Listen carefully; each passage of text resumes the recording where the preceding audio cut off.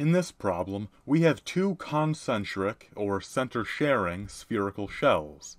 The inner shell has a uniform positive charge, Q sub 1, and the outer shell has a uniform negative charge, negative Q sub 2.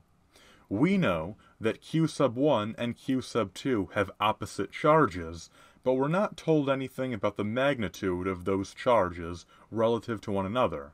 We are, however, asked to qualitatively sketch the electric field lines of this system for the situations where Q sub 1 has a greater magnitude than Q sub 2, Q sub 2 is greater than Q sub 1, and where both magnitudes are equal.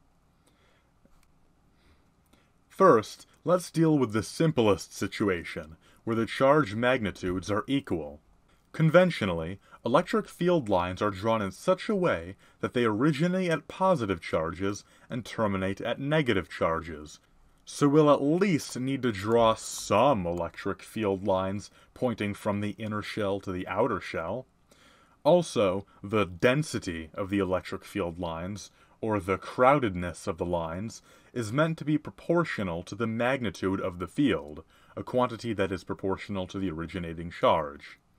Therefore, if the magnitudes of both charges are equal, then the amount of electric field that is shown originating from the positively charged shell should be equal to the amount of electric field that we show terminating at the negatively charged shell.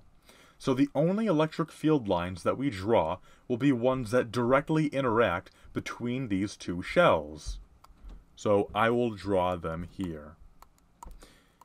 It's also worth keeping in mind that electric field lines are generally drawn normal or at right angles to the charged surface with which it's interacting. So try to make your lines straight and not too curvy relative to one another. Now let's try to deal with the case where Q sub 1's magnitude is greater than the magnitude of Q sub 2. Once again, we apply the same principles and conventions that we applied to the previous case. Since the positive charge has the higher magnitude in this case, not all of the electric field produced by the inner sphere will terminate at the outer sphere. Some of it will, but the rest will continue traveling on outside of this system. So let's take the sketch we drew for the previous case and draw some additional field lines traveling further outside of the shell. Because the negative outer shell already absorbed some of the electric field from the inner shell, be careful to make the field lines outside less dense or further apart from one another to indicate that the field is weaker outside than it was between the shells. So I will draw fewer lines on the outside of the outer shell to indicate a weaker electric field on the outside. In the final case, the magnitude of Q sub 2 is greater than the magnitude of Q sub 1, indicating that the charge on the outer shell is more negative than the inner shell is positive.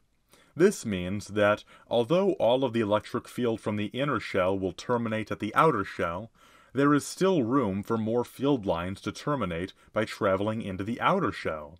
To indicate this, I will draw additional field lines from outside the system that end at the negative shell. We have now illustrated the electric field lines for all three cases.